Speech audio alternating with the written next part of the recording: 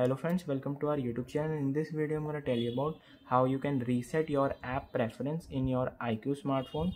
Before watching this video, if you have not subscribed to our YouTube channel, then subscribe to it and like our video. So let's start friends. First you have to open your apps in the settings. Click on see all apps. Here it is, then three dots. Click on reset app preference. This will reset all preference for disable app notification, default application for actions, background data restriction for apps, any permission restriction, battery usage.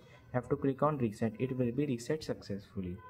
I hope you like this video. If you like this video, then subscribe to our YouTube channel for more helpful tips and tricks videos. See you next time.